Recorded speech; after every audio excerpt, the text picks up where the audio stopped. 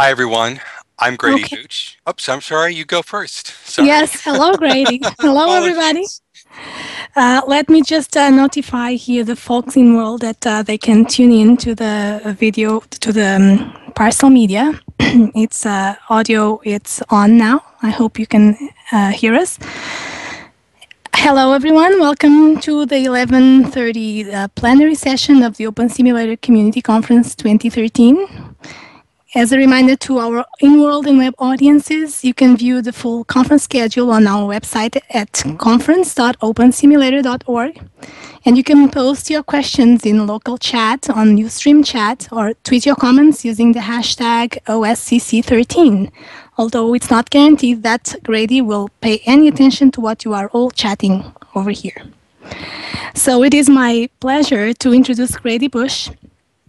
Grady is a chief scientist in software engineering in IBM Research. He is best known for developing the Unified Modeling Language, UML, with Ivor Jacobson and James Rambo.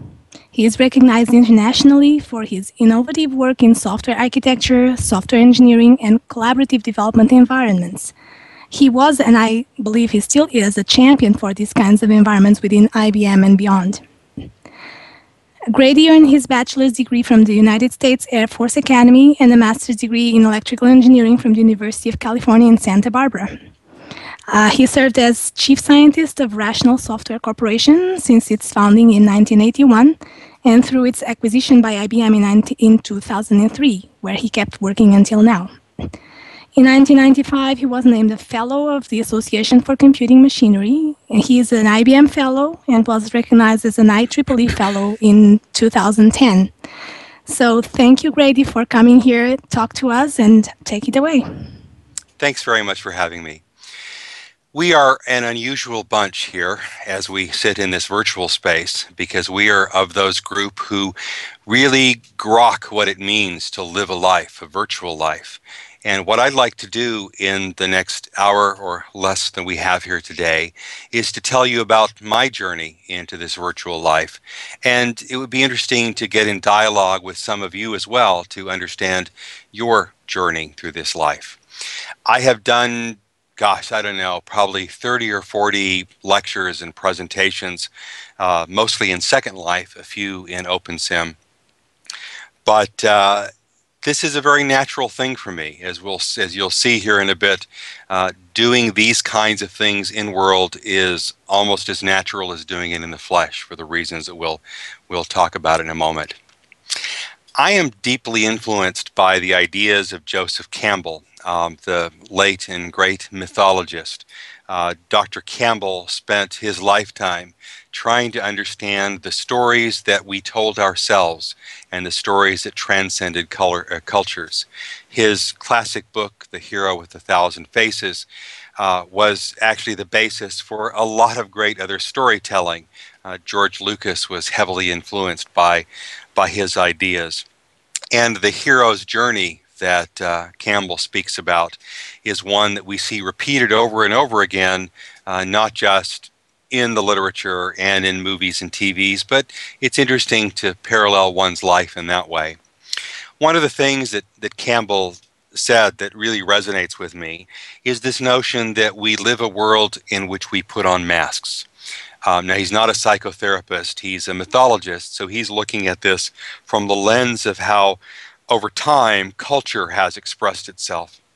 And his observation is that with these masks, we still tend to have some common stories below the surface. And those masks are simply views into those worlds that we have. There's another way to look at it as well, and this is the work from Carl Jung and his ideas of the archetypes. Jung's notion is that there are indeed some common elements in each of the journeys that we have. And at one time or another, we all play different roles. There are roles of the explorer, there are roles of the gesture, the ruler, the sage, the magician. But collectively, you can see that each of us is, in a way, a composite, a delicious mixture of these kinds of different masks that we play on, that we put on. And we put these masks on at different times and in different places according to different circumstances. There's a delightful article that just came out this morning by Bruce Shiner, the delightful gentleman who speaks a lot about security and privacy issues. And he observed that the present generation, not me, but the generation or two after me, has come into the world in a very different way with regard to the expression of the masks they put on in the world. With Facebook, with Snapchat, with Instagram, etc., there is a different kind of sharing that goes on in that generation, the digital generation, the generation that was born not knowing the internet never existed. Very different kind of putting of those masks on. And if anything, we've seen this increasing dropping of our masks as we move into the social arena. It used to be the case, especially if you look at British society, incredibly formal approaches to how we put on our masks. But if you contrast that with the average tween who's sharing or oversharing on the internet, very, very different world indeed. So let's talk about my masks as we begin this particular journey. I'll go to parties sometimes, and especially parties where people have no clue who I am. And the usual cocktail banter is, so what do you do? That's always a difficult question to answer. The first question, depending upon who I'm talking to, will be, oh, I'm into computers. The problem with that answer is if you talk to somebody who is utterly clueless about the computing world, they will say, oh, my son, nephew, uncle, whatever is into computers. They have a PC and their job is to build websites for local businesses. And oh, by the way, just like they would ask a doctor, my PC has been running slow. Can you come over sometime and help me fix it? So the problem is that we find when I say something like that, you get people's reactions who are like, all computing is the same. So somebody who puts up a simple website via GoDaddy is the same kind of computer person who helps design software for a satellite, or helps build something for some weapon system, or helps build some financial system. From one perspective, they view the stories to be all the same. And it's not quite exactly that. So sometimes I'll advance it by then saying, well, I do software to distinguish the software and hardware bits. But then that discussion will immediately go to say, oh, let's talk about this app. And so do you build apps? Well, yeah, but not exactly. If I wanted to be a little bit less humble, I'll say, oh, I'm an IBM Fellow. Problem is, people have no clue what that is, so that doesn't go very far. If I want to, really start the conversation going, I'll say, oh, I'm an author. And unfortunately, the discussions will sometime go to, gosh, have you read 50 Shades of Grey or something like that? Well, I'm not exactly that kind of an author. If I really want to confuse people, I will put on the mask that I'm a free radical, because that's one of the titles on my business card, because then that helps explain to them that I'm a little bit of an out-of-the-box kind of guy. Problem with these roles is that all of these things are true. It is the case that I am into computers and software and a fellow and an author and a free radical, but none of them are really sufficient. So another way, somebody asked, what is an IBM Fellow? Well, I'll be happy to tell you. IBM is one of the first companies that's produced the Fellows program of the, gosh, let me think. It started in '65 by Watson himself, and it was attempted to provide a path for the most senior technical executives within the company. Basically, there are two paths that you find in all organizations like that. You're a technical geek, you keep doing technical stuff, and all of a sudden you get to a certain time and age and experience and they want to promote you. So what do they promote you to? A manager, which is absolutely the wrong thing for a good technical person to do. So there is a separate path, and therefore the fellow is basically the equivalent of the CEO. We're the most technical, senior technical people in the company. There are, I think, only about 150 150, 160 fellows that have ever been appointed inside IBM through its history. Currently, there are under 50 of us who are still alive and active. The easiest way to become a fellow is win a Nobel Prize. There's no Nobel Prize of software. So I just did it through my geeky stuff, and the CEO appointed me a fellow in 2003. The great thing about being a fellow is that pretty much I'm given the license to go do the things that I think are important for the company, and so this gives me degrees of freedom to go do the technical things for the future. Basically, my job role is twofold as a fellow, and this was told to me by the CEO. Grady, go off and invent the future. That's a pretty cool job. And the second is destroy bureaucracy, which is pretty fun too because IBM is a target-rich environment. So if I go to the next level, what do I do? Well, I can talk about the roles that I play. I'm chief scientist, which means I cover a whole bunch of different fields, and I kind of bring people together. I'm a software architect. I'm also a cognitive scientist. You'll hear more about this if you follow my Twitter stream, but basically I'm doing a lot of work in what happens beyond Watson. I also still code. I mostly work in Java and PHP and little bits of C++, but I do that as well. And I'm a researcher, which means I'm continually worrying about the future. So that's kind of the things I do, some of the masks I do. But still, that's not enough. It's kind of the roles that I play. What are the things that I do that define me? Well, I mentor people. I'm a theorist. I'm a software archaeologist. I'm on the board of the Computer History Museum, and my interest there is the preservation of classic software. I'm a mediator. I'm an historian. I'm a visionary. I'm all these kinds of things. But if you think about defining a life, that's still not exactly what I am. So how about the jobs that I have done? Well, done a bunch of things. And, this slide's not coming up. Oh, I love it. Let's try to go back again. Well, I'm looking at a blank slide. Oh, there it is. Had a little latency. Sorry, I should have been faithful here. So I could take a look at what are the jobs I've done. My very first job was to mow lawns. In fact, I did this, gosh, I don't know, starting 11, 12, and used all my money to buy the components so I could build my own computer. That was my first real job. I was a scooper of ice cream. My first job for which I had to pay taxes was at Baskin-Robbins. I'm a singer by act of Congress. I am an officer and a gentleman. I graduated from the Air Force Academy in 1977. I'm a godfather and a husband. So I'm all these kinds of things.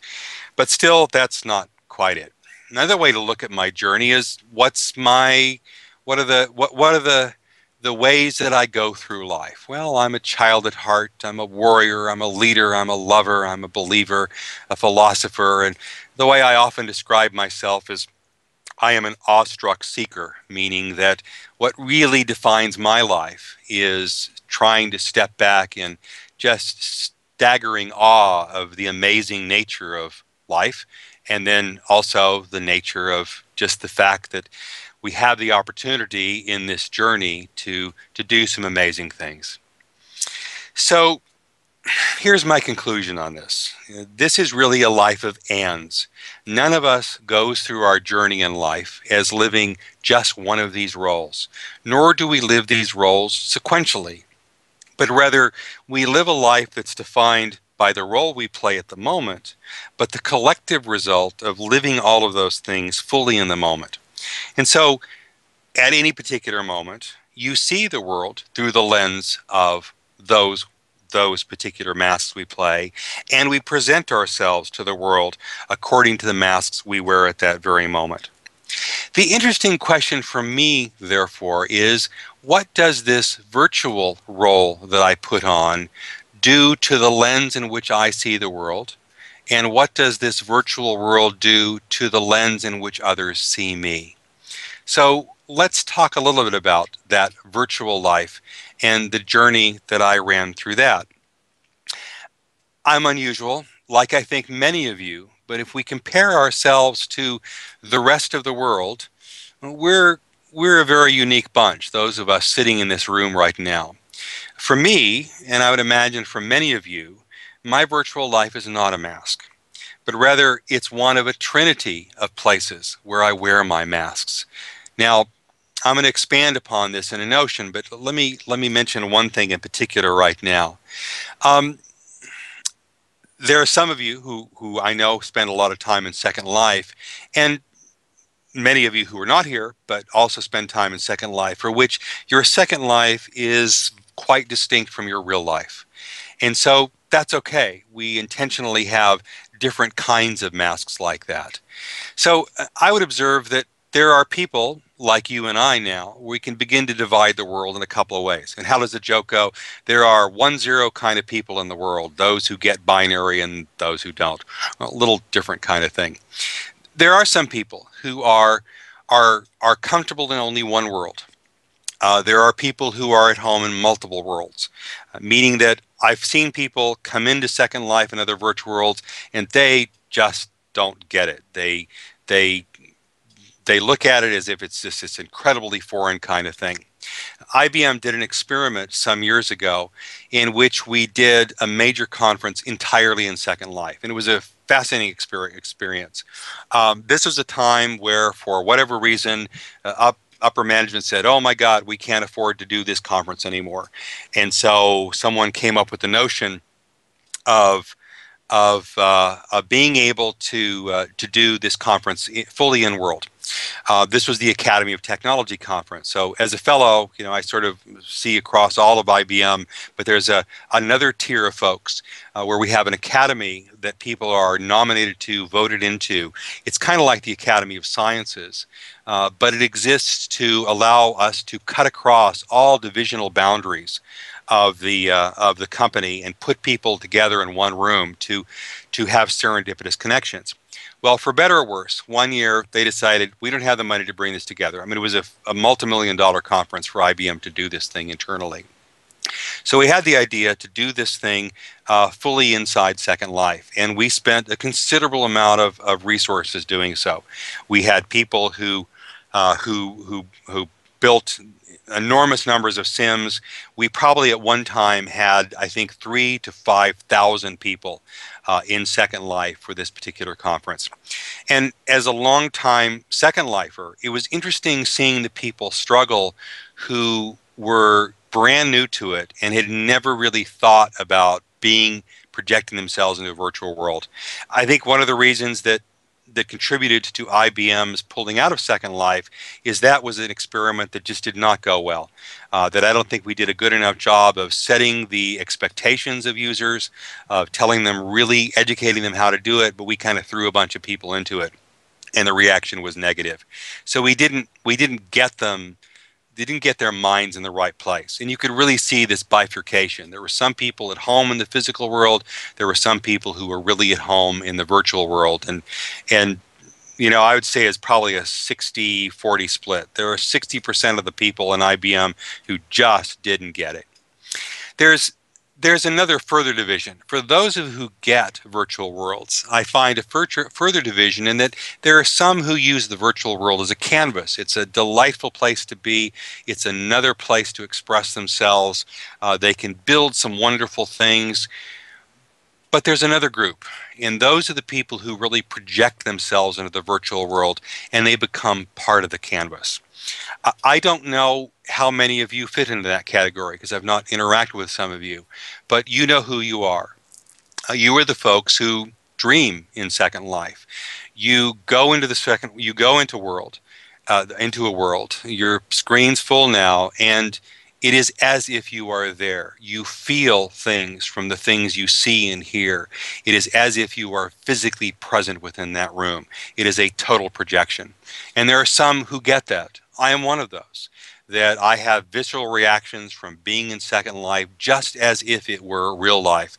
And even though I cannot touch or be touched or taste or smell, all the other senses are active, and it's like I'm there.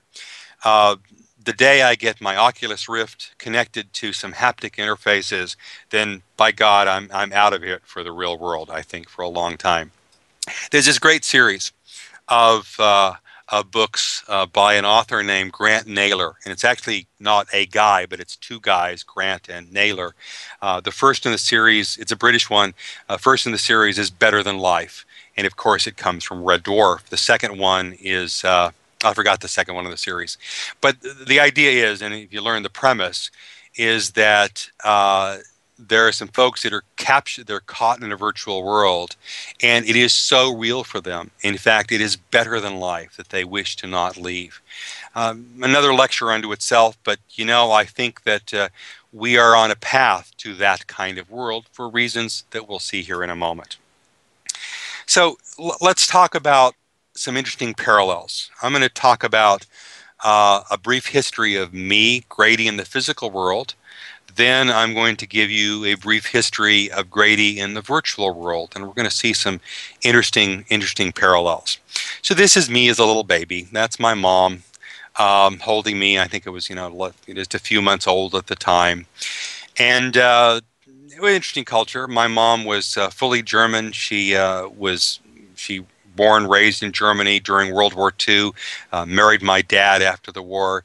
That's me in my Cub Scout uniform. The lower picture in the lower right was me, I think, in high school.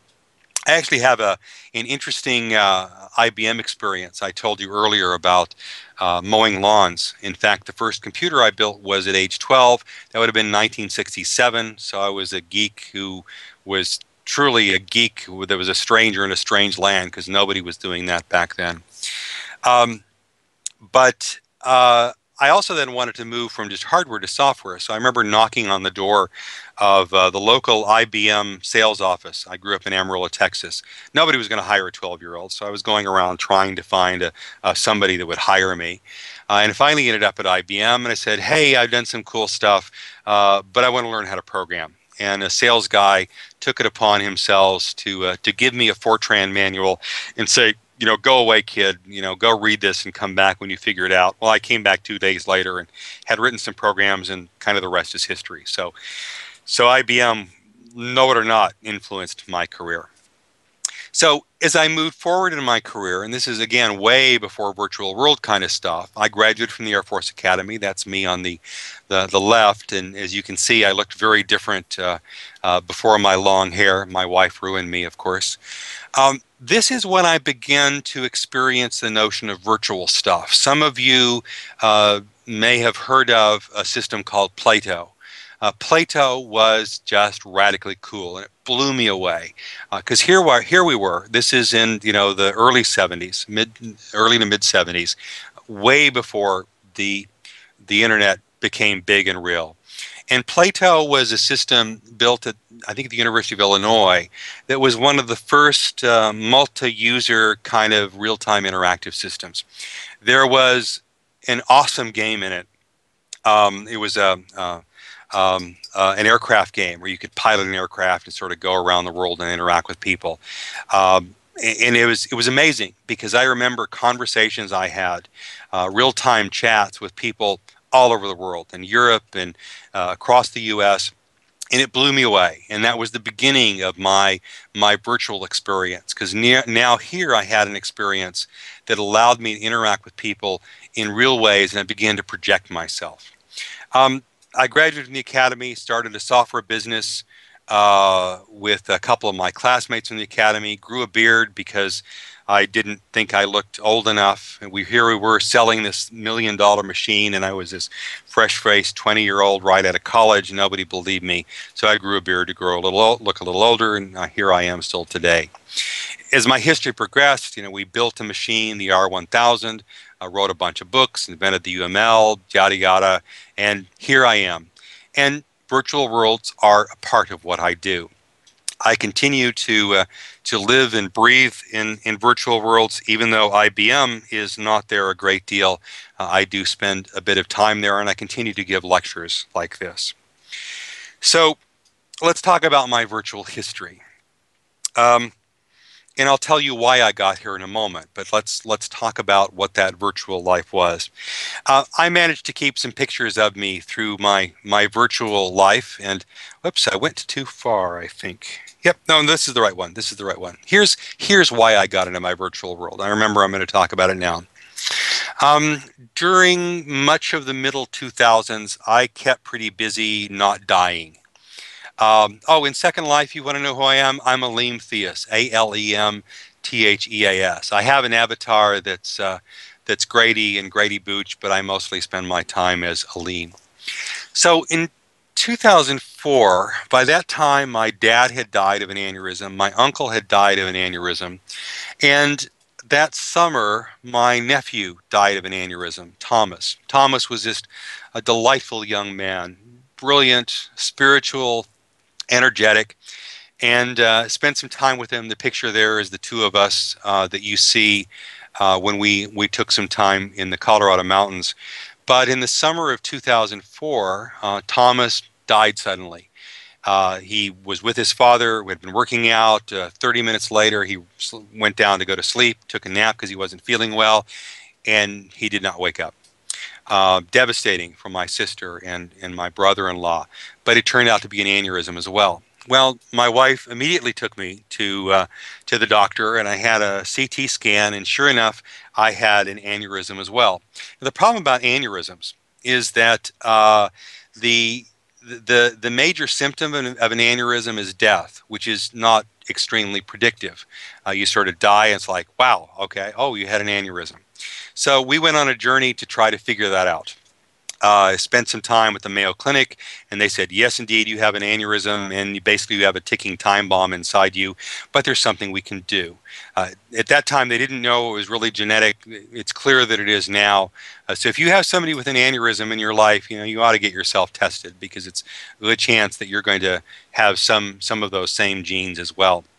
But that was transformative for me. In 2006, I underwent elective open heart surgery, if you can think of such a thing, with the intent of killing the aneurysm before it killed me. And it was successful. It took me about 9 months of a physical recovery and probably about 2 or 3 years of a spiritual and emotional recovery. This is the time I moved into Second Life. IBM was just starting to get into it. I had had the surgery in the summer of 2006. I was mostly physically recovered by the end of that year, and I wasn't traveling at all. So I was trying to find some way that I could continue to interact with the world and still leverage the ability to do so as I had done before. And Second Life was the opportunity to do that. So that's when I began my journey of my Second Life. And this is a picture of my first avatar. Oh my gosh, was it clumsy looking. And this was in the earlier days of Second Life, and they didn't have meshes, they didn't have, prims that were, really fluid kinds of things. And so this is as good as I could do. This, yeah, very much a 2007 avatar. Pretty much the normal body, but I built a beard and hair as best as I could, and that's about as good as I could get. Well, I eventually then got a few more, a little bit more ability under my belt to be able to model my own av a bit better. I commissioned somebody to do my hair, which is the hair I still have in Second Life, and it moves, and it's kind of cool. The face wasn't quite right, but good enough. And this is the avatar that I used for the longest time. Yeah, somebody said, we had to walk to school in the snow with no shoes. Well, I remember the days when, my God, we only had ones and zeros, and life was so hard that some days we didn't even have ones. My God, was it hard, you young whippersnappers. If you move to where I began doing my lecturing, this was one of the first builds that Rational did. Rational did a conference. It was, I think, one of the best conferences we did, in which we actually did filming in Second Life. And there was this wonderful backstory about these superheroes that came together, and we had sets for it and different characters. It was awesomely cool. I think this was a session in which I was giving a lecture about this whole thing in preparation to it. And this is me in that same avatar you saw there. This is actually from a photo shoot we did in World for a series that went under the New York Times. And a funny story I should tell you, in that I presented these pictures to folks and to put in the article, and IBM's PR people said, "Oh my God, you can't do that." Because look at that woman in the front row. She's showing too much skin. And it's like, oh my God, it's an avatar, for goodness sake. It's just bits. Get over it, IBM. Well, eventually they they had me do some other stuff, and I had to, we had a different one, but it was good enough, and we got Second Life on the New York Times. That was kind of cool. It was from that meeting that I first began to really develop some long-term relationships with folks in Second Life. There are IBMers that I have never met to this day, and I only know them through Second Life, and we have a long-term connection. That's still very cool. This was sort of in the time of my more mature Second Life, as I started spending time there. I actually for a time had regular office hours. This is part of the build that I have, a little seaside kind of thing. And I would bring people to this to give mentoring. I would do regular lectures. I would have office hours so that because I was a remote worker, people could always come there at a particular time and come meet with me. And I would have people randomly come by. And that was cool because it allowed me as a remote developer to have office hours where I could have serendipitous connections. My building skills got better. Eventually built this classic kind of room, and it really was the place that was home for me. I mean, frankly, it was a place I would go away to. It's like, oh, I'm living in this place where there's great weather. I miss the rain or I miss the snow. So I'd go put myself in the virtual world. I'd leave it on a screen and I'd turn on the rain or the snow, and I'd still work on my office. So it would be as if I was there. But so a pretty rich environment. And you can see that there was quite the progression in my virtual life from just I'm playing with it to no, it's really, really part of my life. However, let me observe that this is not just the only aspect of my virtual life. If we take a very broad view of what virtual is, I realize that we create our own virtual spaces. My first email address was in 1979. I was at the Air Force Academy. It was still the ARPANET, hadn't been pushed out before. And I had an email address. I think this is what it was, because obviously I don't have it anymore. Didn't even have the dot to it. I think at that time, oh, I remember this. At that time, we had a little book. It was a mimeograph. Yes, we had mimeograph back then. A little book, maybe 20, 30 pages, that listed everybody's email address in the entire world. The internet was that small, so I knew everybody's email address. That was pretty cool. And that was the beginning of that virtual life. Today, I have 6 primary email addresses and God knows how many others. I have accounts to 200 distinct sites. I broadcast through a whole bunch of social media. If you want to follow me, go follow me on Twitter as Grady_Booch. And that's where I primarily tweet. I have 1 blog. I do a regular column for IEEE, and I have 7 known public profiles, including one in Wikipedia. So these are the lenses through which I project myself to the world. But there are some other ways as well. I also have a tremendous amount of virtual presence through video. I use Skype regularly, using it today, and I also use Polycom quite a bit. Here's a screenshot from a conference that I was involved with just a few days ago. And it was a conference involving people from, I think we were in 5 different cities. And you can see me in the upper right. If you zoom into my avatar, you will be amazed to see that my avatar looks very much like what I look in the real life. Both here in OpenSim as well as Second Life, I took some photos of me, went through a service that did the skinning of it, and so my avatar in world looks as close as I can to what I look like in the real world. So these kind of video conferences are very common to me. It's what I do all the time. I also do a lot of telepresence stuff. We have at various IBM laboratories some beam robots. And so from time to time, if I can't fly out there, but they really want me to be present, then I'll show up in a beam robot. And that's not quite as good as being there physically. It's a little bit better than a video conference because I can turn and look at the person I'm talking to.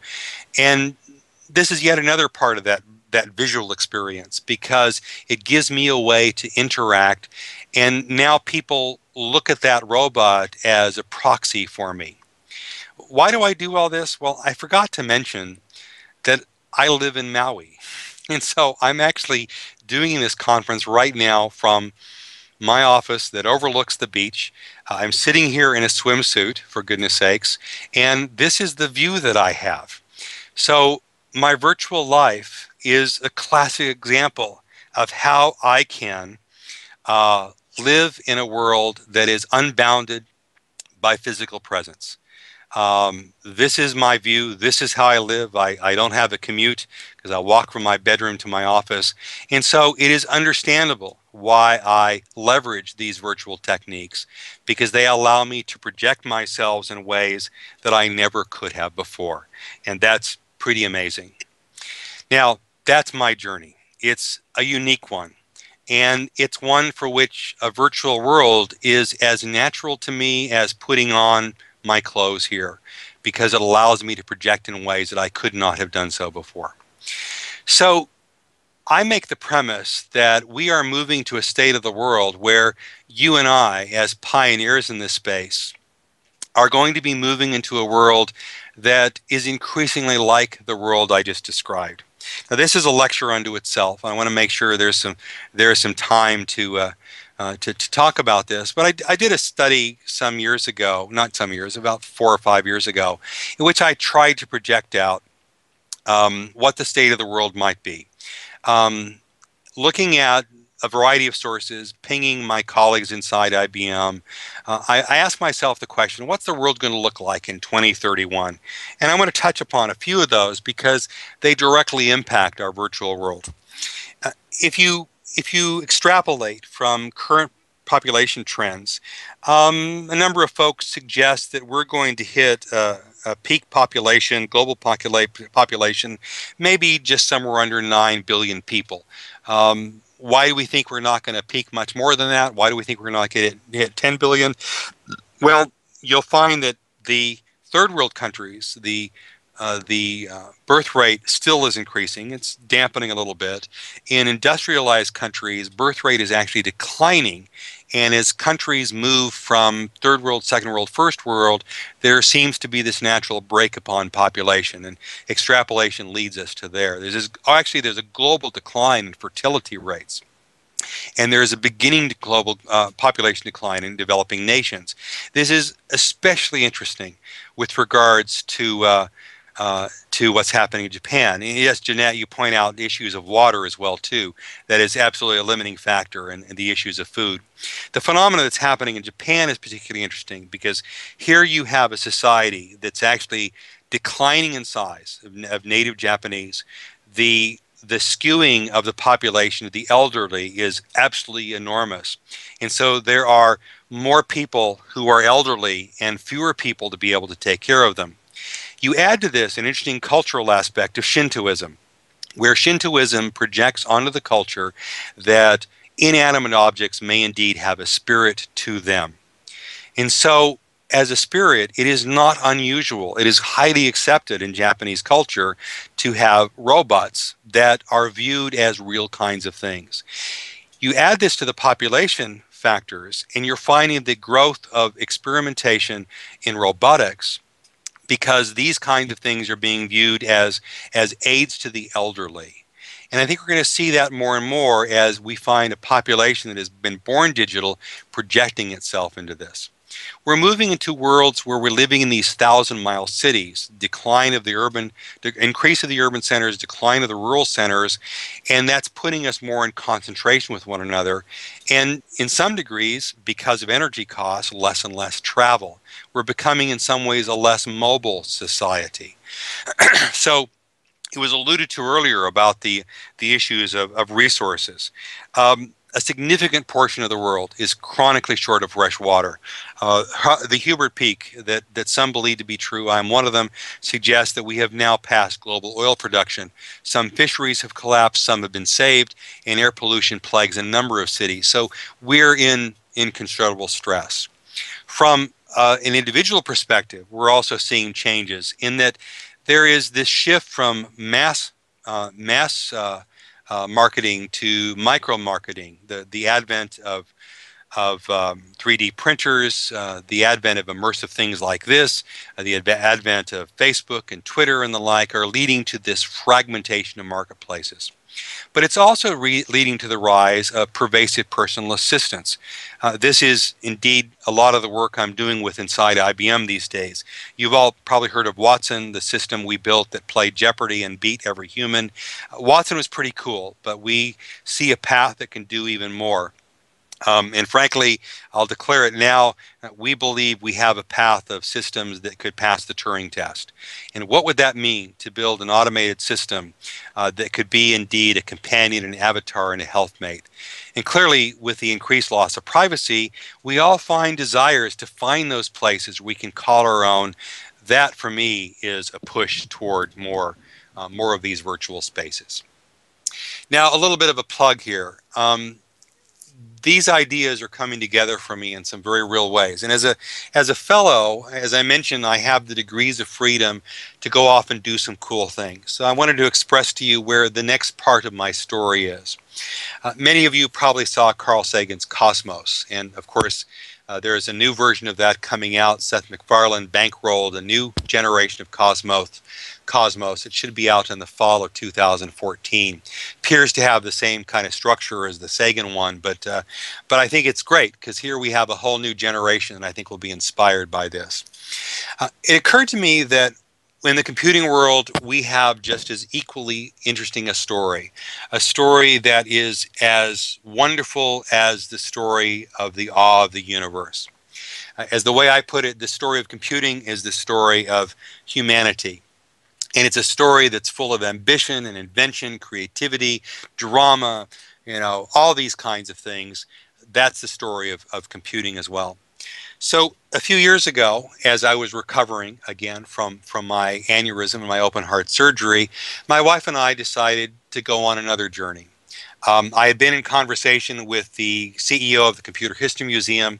He knew of my virtual work. He knew of the stuff I was doing in IBM.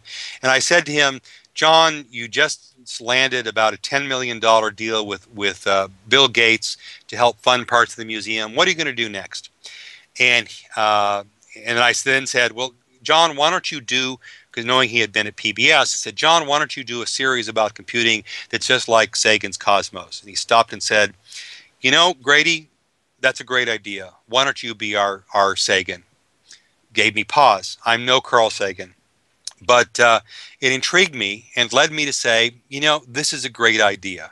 So starting in 2000, gosh, would have been 5, 6 years ago, whatever that calculates to be, my wife and I decided to do just that. So we began a journey to build a transmedia documentary, which we call Computing the Human Experience. And you can go to our website, computingthehumanexperience.com, and follow what we're doing. But basically, we have pitched to PBS a multi-part series about computing and the human experience and the confluence between those two. How do those two relate to one another, and what's the dance between the two of them? We call it transmedia because we're presenting this story through traditional broadcast. Indeed, in April of this year, we developed a teaser along with KQED, the PBS station in the Bay Area.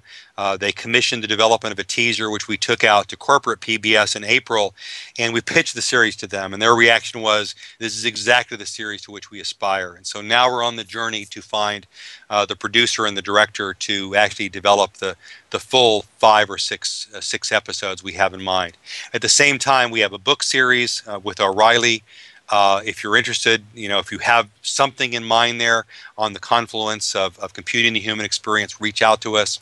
We're developing some ebooks and some apps. We have a YouTube channel.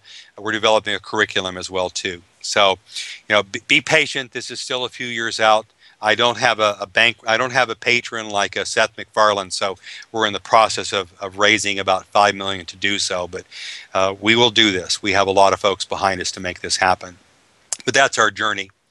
A piece of the story I want to say now is the piece of the virtual world.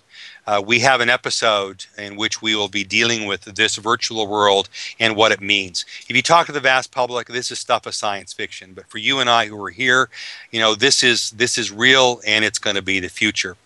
If you go to computingthehumanexperience.com, you will see a set of things that include our lectures.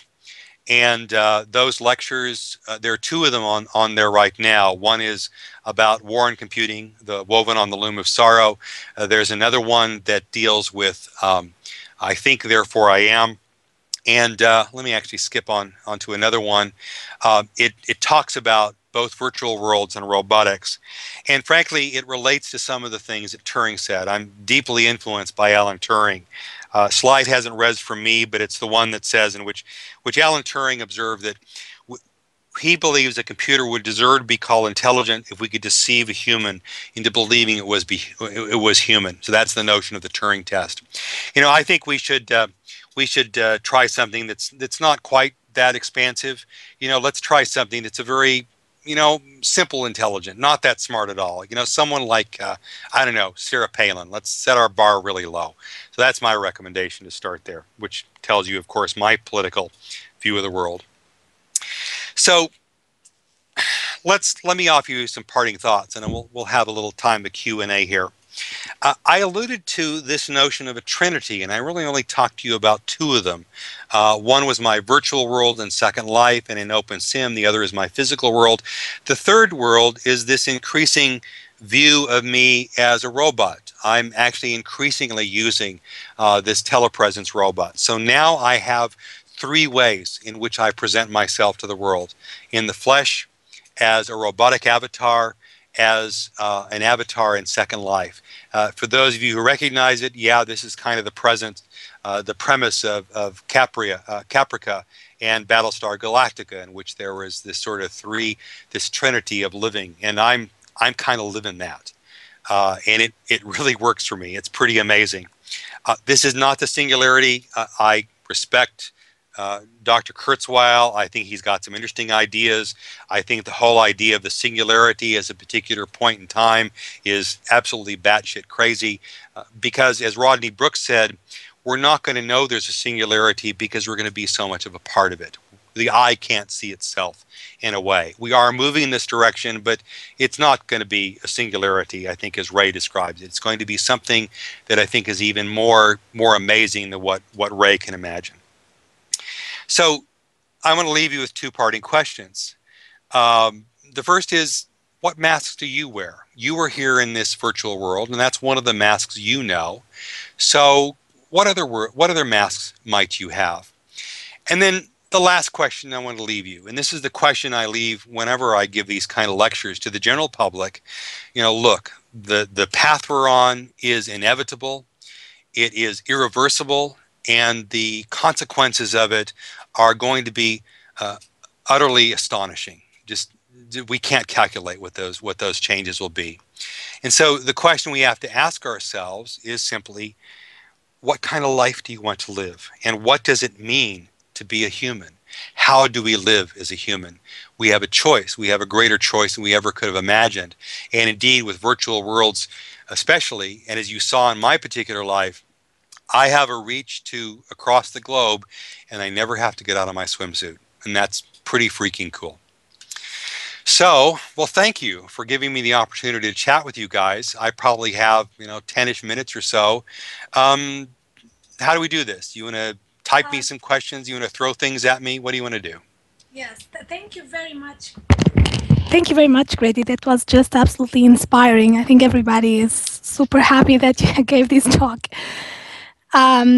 So we have time for some questions, and Grady, feel free to pick them up as they're being beamed at you. I just want to remind everyone that there is going to be, the next session is full of sessions. There will be 6 parallel sessions going on in about 10 minutes or so. So feel free to throw questions at Grady, and he will be kind enough to answer them. It's fun to be here. Thank you all. Applause, applause, applause. I tell Google what Google tells me to do. Yes. What worries me about our future path? That's a great one. Let me ponder that. You know, my first reaction to that question and that genre of questions is that I have great faith in the human spirit. Um, I see naysayers, um naysayers who speak gloom and doom, and you know they raise their hands and wring their hands, but you know we've made it through some amazing times. We look at the wars about us, we look at the changes about us. Go look at what happened in the year 2000 when, frankly, the apocalyptic talk was even greater. Look at the time of, you know, being a peasant in the Middle Ages. Life, you know, pretty much sucked. So I have great confidence in the ability of the human spirit to adapt and change and grow in ways that we can never anticipate. And furthermore, to focus upon the negative will never allow me to appreciate the moment and contribute to making changes. So very little keeps me awake at night because I have great hope for the future.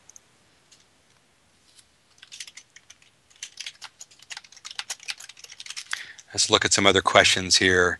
Yeah, you can find me. Yeah, follow me on Twitter, Grady_Booch.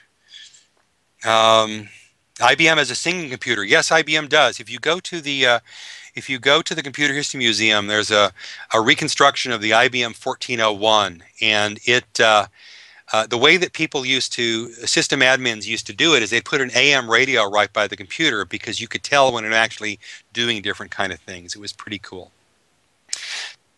My bouncers and my handlers are telling me we probably need to leave the room in just a few minutes because I guess someone else is coming here. So maybe a couple of more questions and then I'll have to dash. I'm trying to find the picture of my view here.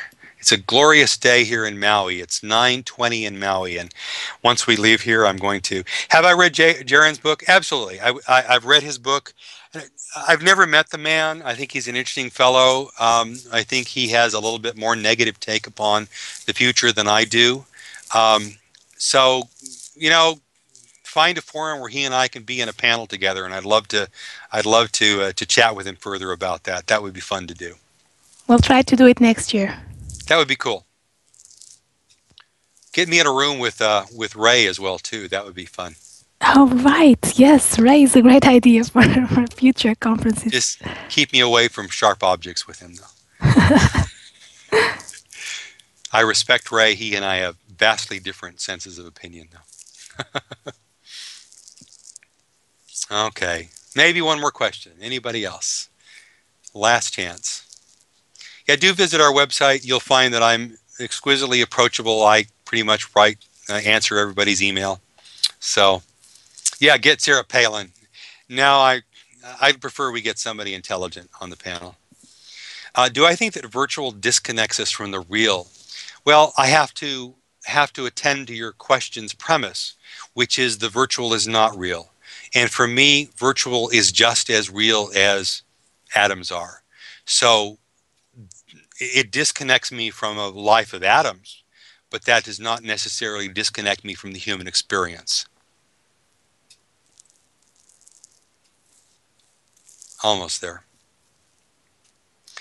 Someone on Twitter was offended at the stab at Sarah. Well, sorry about that. Yeah, that happens.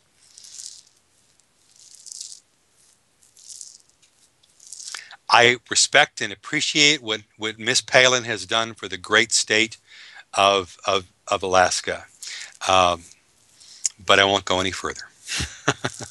Oh, yeah, Sarah complained. All right. So, do you want to close this up here? Thank you again for the opportunity. Thank you very much, Grady.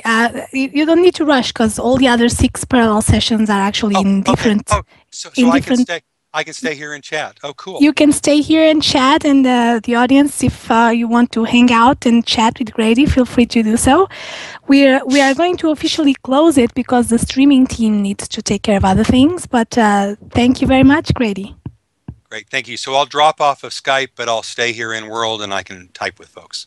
Excellent. Great, thank you. Thanks for having me.